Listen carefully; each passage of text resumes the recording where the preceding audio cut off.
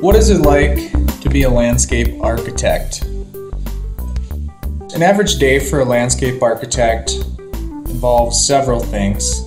First thing that a landscape architect does is, after they are awarded a project, is they go out and they'll do a site inventory and analysis, which is where basically I'll go out to the site, I'll look at it, look at existing features, I'll see what advantages, what disadvantages the site has, existing plans, kind of ask the client some questions, get a feel for what they're looking for the specific project.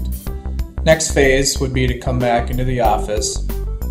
I'll have photos, I'll take a site inventory, but then eventually at the end of the process we'll have a final set of documents that the client has been very much involved with, and then we'll put it out for bid.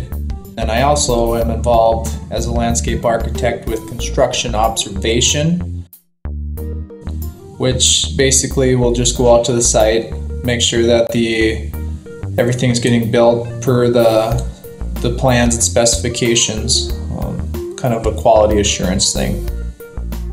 I've worked at a couple different places since I graduated college, and this is really a unique atmosphere.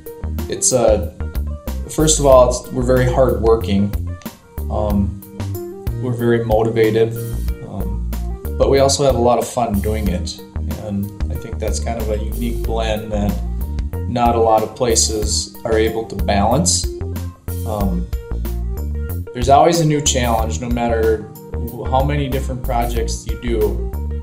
There's always another challenge that comes up, and you're continually being pushed in a good way, because if you ever need help, there's always somebody that's going to know the answer if you ever get stuck or if you ever need help.